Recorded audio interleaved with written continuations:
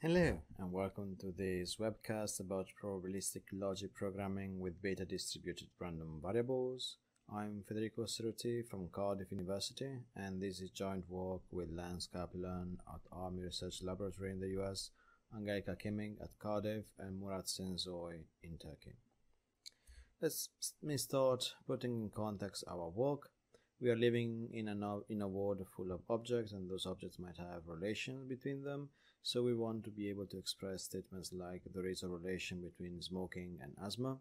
And there are many approaches for doing that. Logic programming is one of them. At the same time, some of the attributes and relations in the real world are probabilistic.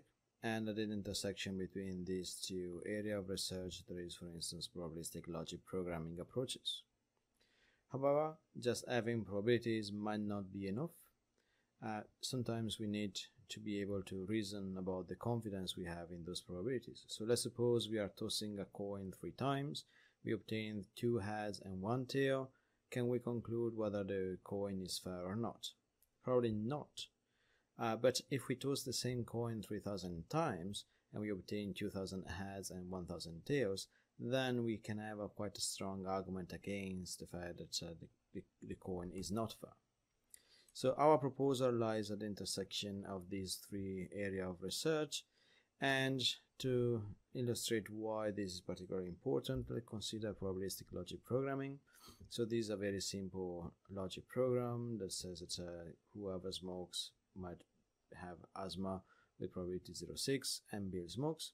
From this one we can derive the probability of a query. The query can be whether Bill has asthma or not, and the probability of this query is going to be the sum of the probability of this query to be true in all the possible world. So from this one we can conclude that Bill suffers from asthma with probability 0.6 if he smokes. However, where does this number come from? Now, this number can come from data, so we might have a history of patients who smoke, and some of them have asthma. But what we really want to address here is to identify the value of pi, that is the true but unknown probability of asthma condition by smoking. So in order to do that, we need to start from the data, and we can consider y the number of occurrence of asthma over n patients when the patient smokes, and in this case we have y equal to 6. And from the Bayes theorem, we can now estimate the posterior distribution of pi given y, provided we can give a prior information there. Now, because this pi is going to be distributed as a binomial, and because we know that the conjugate of a binomial is a beta distribution, we can choose a beta distribution as a prior, and we know that the posterior will also be a beta distribution. In particular, if you are choosing a beta distribution with parameters a and b as prior, then the posterior we know is going to be a beta distribution with parameters y plus a and n minus y plus b. Often, in trying to not bias too much our assessment, we are using a uniform prior in which a and b are equal to 1. And in that case, we know that the posterior will just be beta with parameter y plus 1 and n minus y plus 1.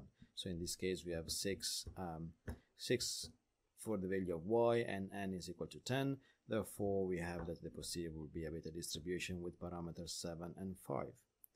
Now, a beta distribution with parameters 7 and 5 has this distribution, where the expected value is very close to 0.6 and the variance is 10 to the power of minus 2. If we are increasing the number of samples we have of an order of magnitude, we can see that the expected value stays more or less the same, but the variance of this distribution drops of an order of magnitude. And if once again we increase of another order of magnitude, the expected value doesn't change much, but the variance drops once again an order of magnitude. Now, although these three distributions have the same expected value, so in a sense they have the same probability from a frequentist point of view, they represent remarkably different random variables. So our proposal is to extend probabilistic logic programming to manipulate beta distributed random variables rather than probabilities. The main advantage is that we can enable reasoning about both about the probabilities of things and the uncertainty associated with our inferences. In terms of the actual technical contribution, we derive addition and multiplication operators of a beta distributions, returning a beta distribution via moment matching, and we use this one as part of the algebraic aProbLog proposal. We extend the aProbLog to include a conditioning operator necessary for a variety of probabilistic reasoning, and we then derive a conditioning operator over beta distributions, returning a beta distribution via moment matching. Now, aProbLog is a generalization of the probabilistic logic programming ProbLog. So if you remember, this was the formula we used to compute the probability of a query. It is the sum over the possible words where this query is going to be true. But these can be equivalently written with generic sum and multiplication operators, provided that these two operators are part of a commutative semi-ring. Okay.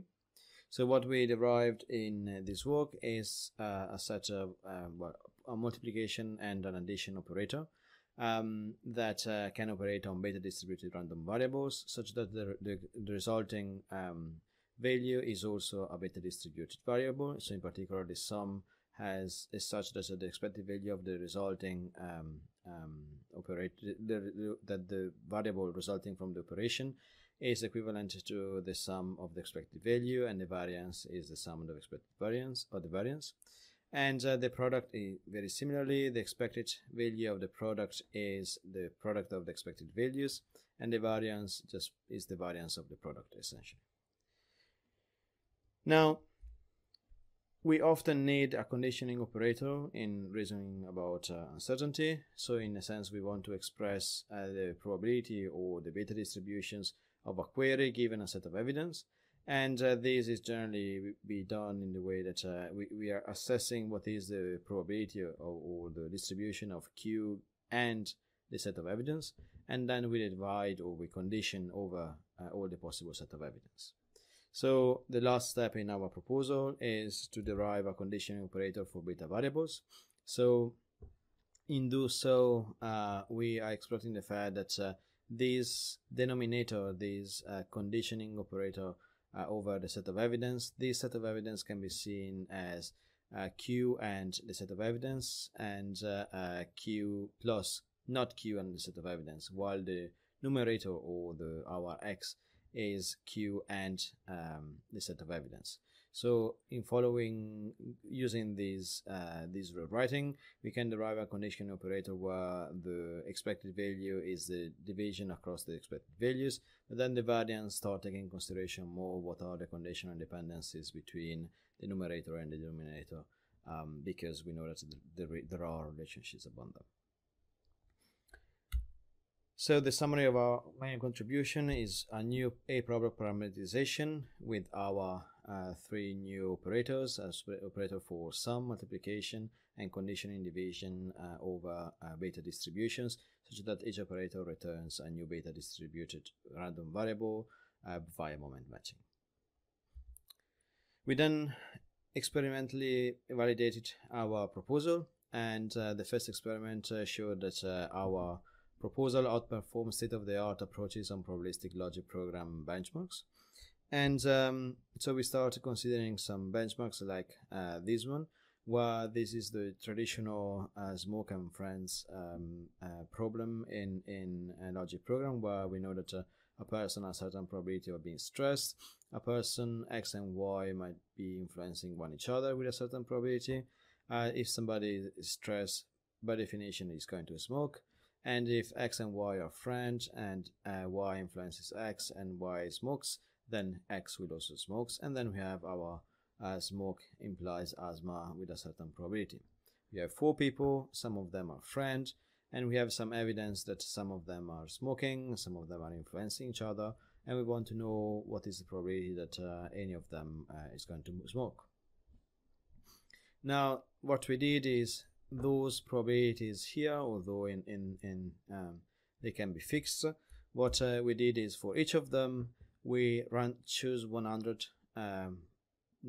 probabilities between 0 and 1 clearly over a uniform distribution. So for instance, we just for one of them might be P1 equal to 0.3.